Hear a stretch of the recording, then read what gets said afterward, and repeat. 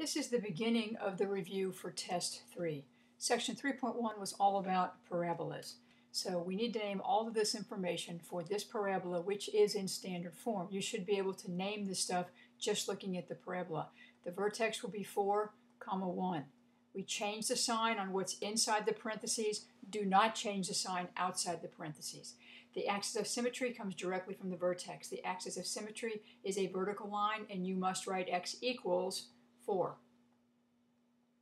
The y-intercept is where this curve crosses the y-axis. Now you do have the option of typing this in your calculator and looking on the graph, but there's a possibility that you can't tell the y-intercept from the graph. So the y-intercept of any graph means we're looking for the point that's on the y-axis. Any point that's on the y-axis has an x value of 0.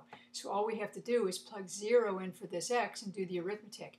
You can type this into your calculator if you need to, but 0 minus 4 is negative 4, squared is 16, but there's a negative in front of that, plus 1, negative 16 plus 1 is negative 15.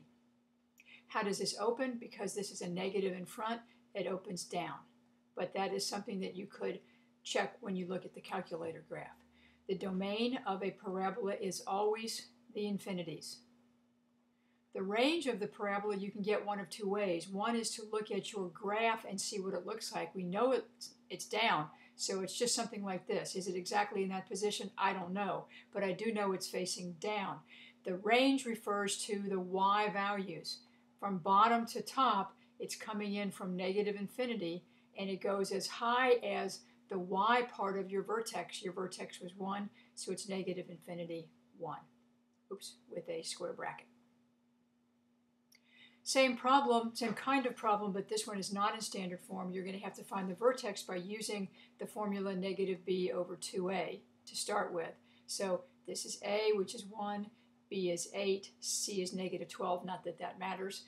So this is negative 8 over 2 times 1, which is negative 8 over 2, which is negative 4. So we know the x part of the vertex is negative 4. You have the possibility that when you type this into the calculator graph, that the vertex is staring you in the face, but it could be off the graph a little bit, or the pixels could be strange, so you need to know how to do this with the formula. So the vertex, the x part of the vertex is negative 4. To find the y part of the vertex, just stuff negative 4 in for x. So this is negative 4 squared plus 8 times negative 4 minus 12. Of course, I'm writing this out by hand. You could use the stow button on your calculator, do negative 4, stow is x, and then type in x squared plus 8x minus 12, either by hand or with the calculator. This is 16 minus 32 minus 12, which gives me negative 28 for the y part of the vertex. Axis of symmetry, x equals the x part of the vertex. That's easy. The y-intercept, if you plug 0 in for this x and for this x, that all goes away, and the y-intercept is just negative 12.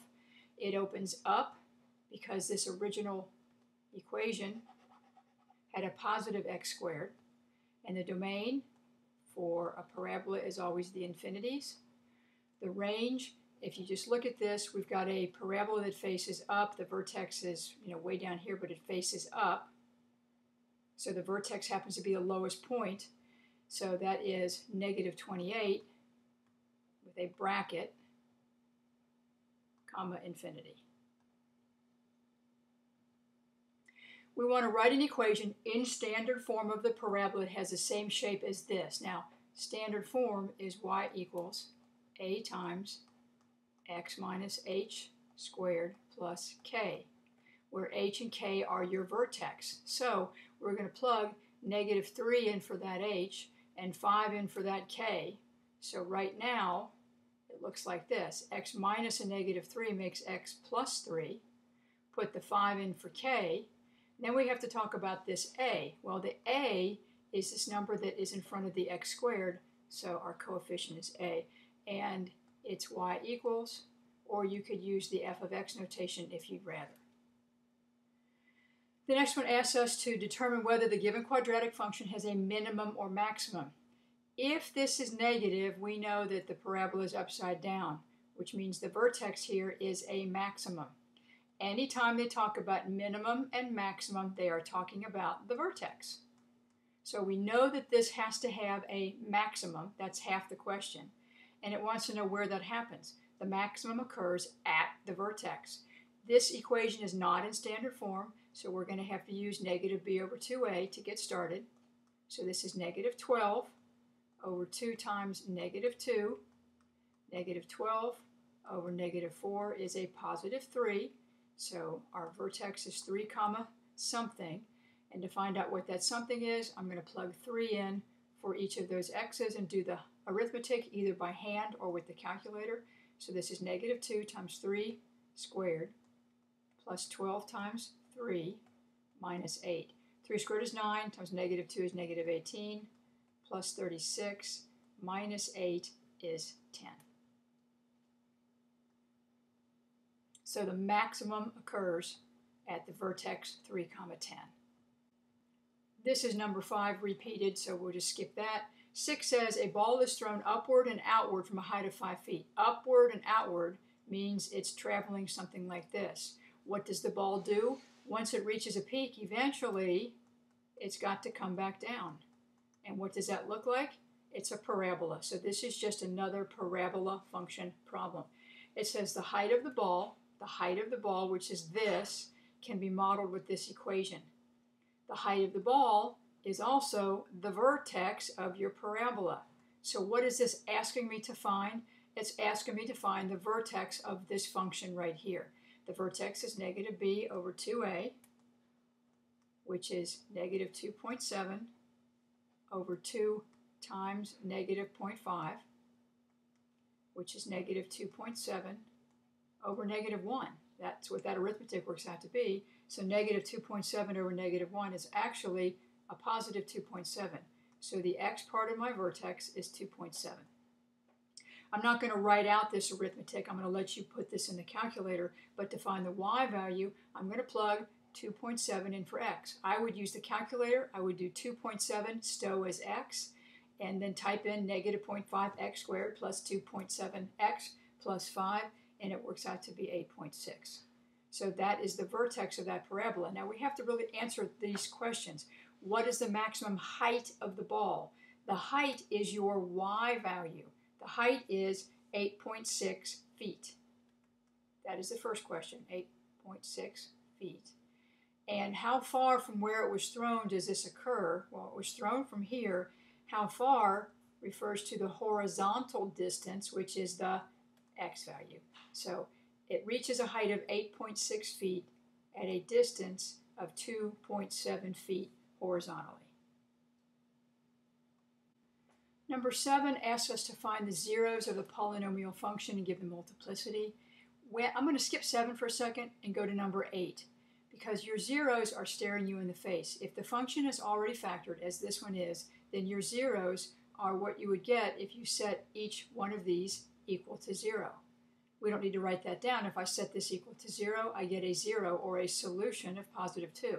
This one would give me a 0 or solution of negative 3, and this gives me a solution or 0 of negative 5.